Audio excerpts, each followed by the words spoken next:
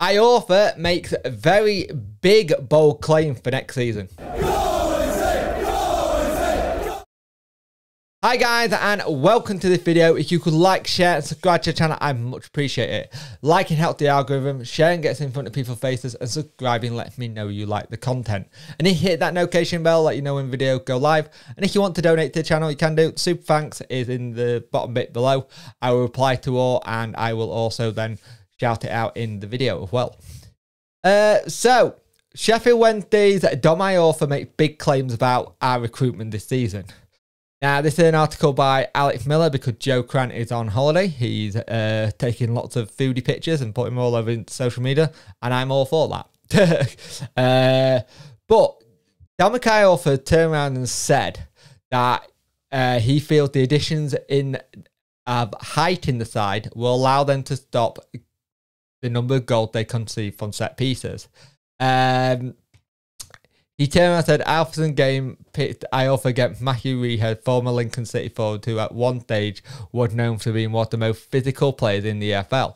He's a big handful, he's a big target man, Iorfa says, on the job. When you're up against them, there's no point fighting him. You make yourself a nuisance and sometimes let him flick it on so you can pick up the second ball. Those strikers, if you go out to fight them, they're always going to win. It's about being smart and I feel like we did that eventually and letting Flynn got to the second ball. And it's interesting when you look at what we brought in. He goes on to turn around and say that Michael Wayne Ben Hennigan, we conceded a lot of goals from set pieces. That's no secret. The lad coming in will help with that. And we can be dominant on the side. If we can improve on things that helps, of course. I wouldn't say there's any more pressure than last season, to be honest. The expectation from him is there to see.